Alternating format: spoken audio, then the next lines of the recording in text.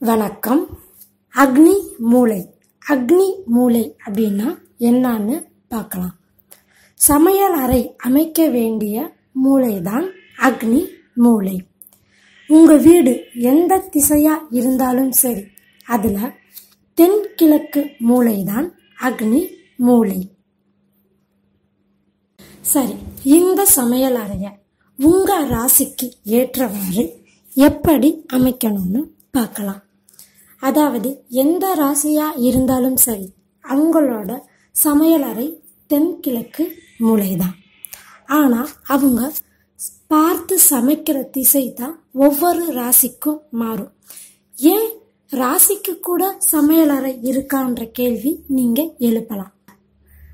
ஆமாங்க, சமையலறைக்கு கூட ராசி இருக்கு.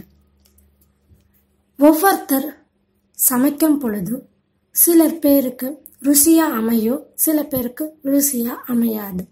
இப்போ சாம்பார் எல்லாருமே தான் வைக்கிறாங்க. ஆனா சில பேருக்கு தான் சாம்பார் மணக்கும் வைக்கும் பொழுதே. மீன் குழம்பு, கோழி குழம்பும் அப்படிதான்.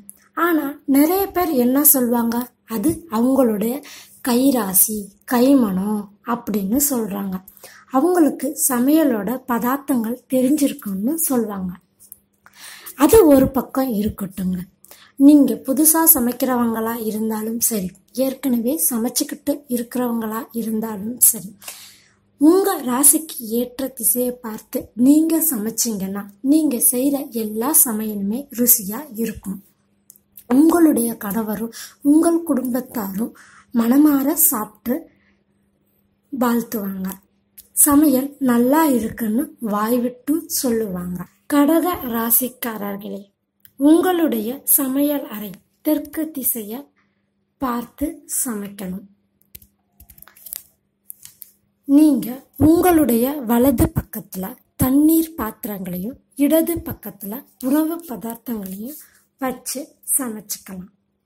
அப்படி செஞ்சா உங்களுடைய சமையல் ருசியா அமையும்.